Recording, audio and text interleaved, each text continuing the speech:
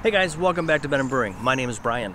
For those of you that are not familiar with our channel, we do product reviews, tutorials, and we have a live chat feature on our website to help you through your Brew Day 911s.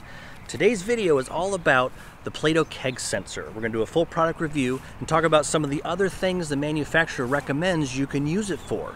We're going to answer the question, is this really a product for you? And the answer actually might surprise you. Check it out.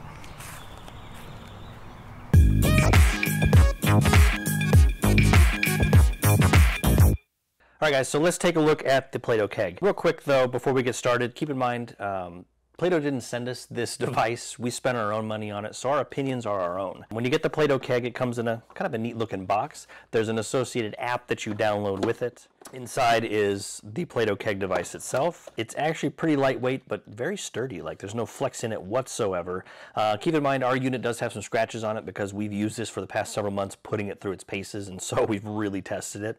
On the underside, there are some yellow pads. These are the actual weight sensors that it uses to weigh things. In the bottom of the box, we have the power cord, which is flat, so you can put it under the lid of your kegerator or put it through the lid of whatever you're trying to measure. The power source itself actually connects magnetically, which is actually pretty cool. So it pops on and off, and it's actually very secure. There's a little bit of a groove, so it will not pull out mistakenly. But that's really it as far as that goes. Considering the price of the Plaato, the fact that it doesn't come with a power source is a little disappointing. I get that a lot of people actually already have them, and so maybe they have too many, but still, for that much money, they should at least include a power source. All right, so let's take a closer look at the Plaato Keg Sensor, because there's a lot of things the manufacturer says that it does besides weighing kegs. Keg sensor, keg leak detector, liquid leak detector, tap pour alert, low keg alert, CO2 tank sensor, keg filling sensor, tapless IO integration, Bitcoin miner, Frisbee cat toy. Okay, all kidding aside, what can it actually do?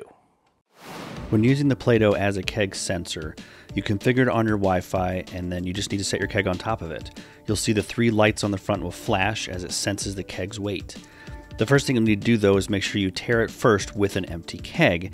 And if you have kegs that are all slightly different weights, then this can throw off how much beer is really left in your keg. So the Plaato also has a liquid sensor underneath that will trip and notify you if it detects a pool of beer or water under the base. If it detects the liquid level of the keg continues to decrease over time without stopping, it will also alert you that the keg might be leaking. This is also helpful for the CO2 tanks. I thought the tap pour alert was a really cool feature, as the app notifies you not only that someone's been pouring beer, but also how many ounces were poured. And when testing it out, it worked great. But once I put it in the real world in my kegerator, well, the amount reportedly poured varies wildly, and the pour alerts became really annoying. I ended up turning off these features. I could see where the pour alert would be handy to notify you of unauthorized pours, but if that's your concern, just get a faucet lock for like 30 bucks and be done.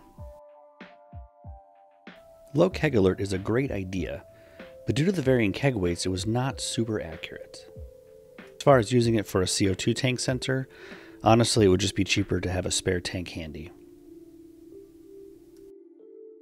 I even tried using it as a keg filling sensor, since I tend to walk away and do other things while keg filling and then overfill and overflow the kegs. With this, at least I can multitask and still keep an eye on the app as the keg progresses filling. The tapless IO integration is actually very, very cool.